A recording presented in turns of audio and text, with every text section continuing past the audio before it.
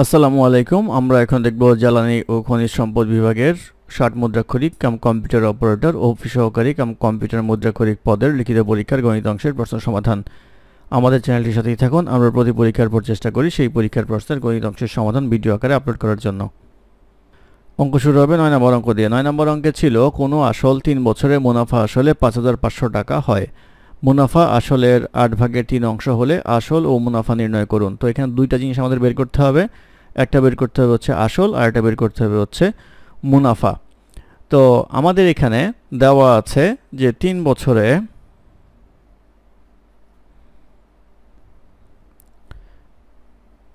বছরে মুনাফা আসলে 5500 টাকা হয়, এটা দেওয়া আছে। আর বলা আছে মুনাফা আসলের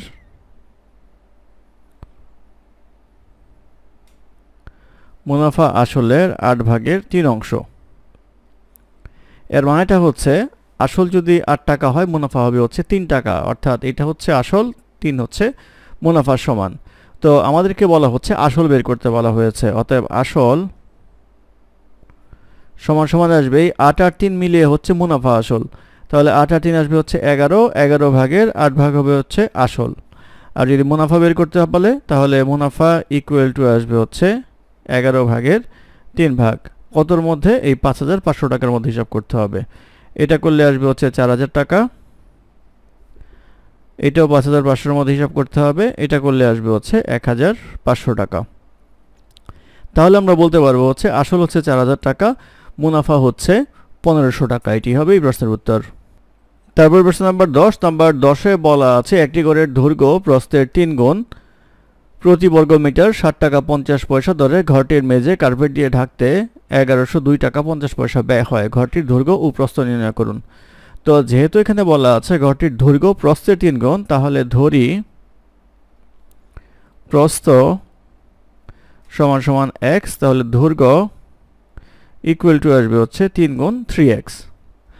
আর ঘরটির ক্ষেত্রফল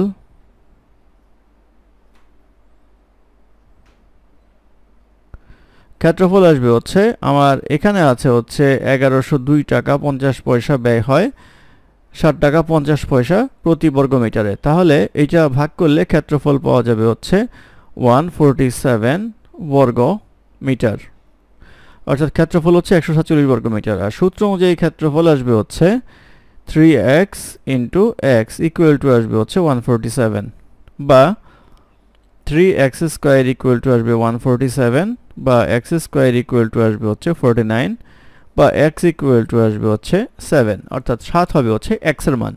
আমাদের বের করতে বলা হয়েছে ঘরটির দৈর্ঘ্য ও প্রস্থ কত। অতএব ঘরটির দৈর্ঘ্য ইকুয়াল টু আসবে হচ্ছে 3x, 3 ইন্টু 7 ইকুয়াল টু আসবে হচ্ছে 21।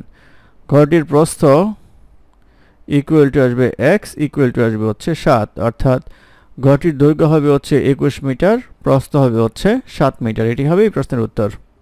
তারপর প্রশ্ন নাম্বার 11 ক। 11 কতে বলা আছে মান নির্ণয় করুন। a plus 1 by equal to 7 হলে a cube plus 1 by a কিউবের মান কত। তো দেওয়া আছে হচ্ছে a plus 1 by a equal to 7। আমাদের বের করতে হবে হচ্ছে a cube plus 1 by a কিউবের মান। তো এটা সূত্র করলে আমরা পাবো হচ্ছে a plus 1 by a whole cube minus 3a 1 by a into a plus 1 by a। তো এখানে মান হচ্ছে 7, 7 কিউব মাইনাস 3, এটা কাটা, ইন্টু আসবে হচ্ছে 7। এটা করলে পাওয়া যাবে হচ্ছে 343 মাইনাস 3 সাথে 21 ইকুয়াল টু আসবে হচ্ছে 322। অতএব নির্ণয় মান হবে হচ্ছে 322। এটি হবে এই প্রশ্নের উত্তর। তারপর প্রশ্ন নাম্বার 11 খ। নাম্বার 11 খতে বলা আছে 5 সেন্টিমিটার ব্যাসার্ধের বৃত্তের কেন্দ্র হতে 3 সেন্টিমিটার দূরে অবস্থিত জ্যায়ের দৈর্ঘ্য কত সেন্টিমিটার। তো এখানে যেটা বলা আছে সেটা ধরে নেই এটা হচ্ছে একটা জ্যা এ, বি একটা জ্যা, এবং কেন্দ্র হচ্ছে ও। বলা হচ্ছে বৃত্তের ব্যাসার্ধ হচ্ছে 5 সেন্টিমিটার। তাহলে এই ও কেন্দ্র থেকে এ পর্যন্ত এইটা আসবে হচ্ছে 5 সেন্টিমিটার, এবং জে পর্যন্ত দূরত্ব হচ্ছে 3 সেন্টিমিটার। তাহলে এই দূরত্বটা আসবে হচ্ছে 3 সেন্টিমিটার, এটা ধরে নেওয়া হচ্ছে সি বিন্দু। তাহলে এখানে আমরা বলতে পারবো হচ্ছে A B equal to AC plus BC, বা এই এসি বিসি একই জিনিস, সেই ক্ষেত্রে AC plus AC equal to 2 AC, অর্থাৎ আমরা যদি এসিটা বের করতে পারি তাহলে আমাদের হয়ে যায়। এখন আমরা দেখব হচ্ছে ত্রিভুজ এ ও সি এ পিথাগোরাসের উপপাদ্য অনুসারে অতিভুজ স্কয়ার ইকুয়াল টু লম্ব স্কয়ার প্লাস ভূমি স্কয়ার। তাহলে আমরা লিখতে পারবো হচ্ছে AC square equal to A O square minus OC square, বা এসি স্কয়ার ইকুয়াল টু এ হচ্ছে 5 square minus 3 square equal to আসবে হচ্ছে 25 মাইনাস 9 ইকুয়াল টু আসবে হচ্ছে 16, অর্থাৎ AC square equal to 16, AC equal to আসবে হচ্ছে 4।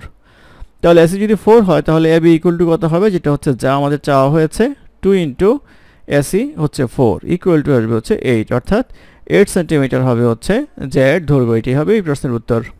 তারপর প্রশ্ন নম্বর 12, নম্বর 12তে বলা আছে সরল করুন x by x minus Y whole square minus x plus Y into x square minus Y square.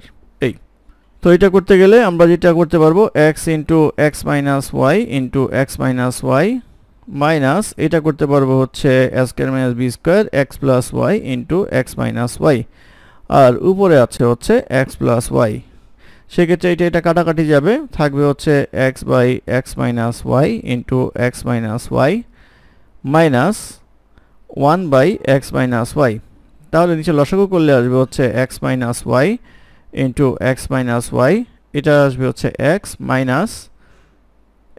Minus Y equal to আমরা পাবো হচ্ছে x minus x plus Y, নিচে পাবো হচ্ছে x minus Y whole square equal to আসবে হচ্ছে Y by x minus Y whole square. তাহলে Y by x minus Y whole square হবে হচ্ছে নির্ণয় সরল মান। এটি হবে এই প্রশ্নের উত্তর। ধন্যবাদ আমাদের সাথে থাকার জন্য। আমাদের চ্যানেলটি ভালো লাগলে অবশ্যই সাবস্ক্রাইব করবেন, লাইক কমেন্ট এবং শেয়ার করবেন। অঙ্কে কোনো সমস্যা থাকলে আমাদের কমেন্টে জানাবেন, আমরা চেষ্টা করবো কমেন্টে রিপ্লাই দেওয়ার জন্য। ধন্যবাদ।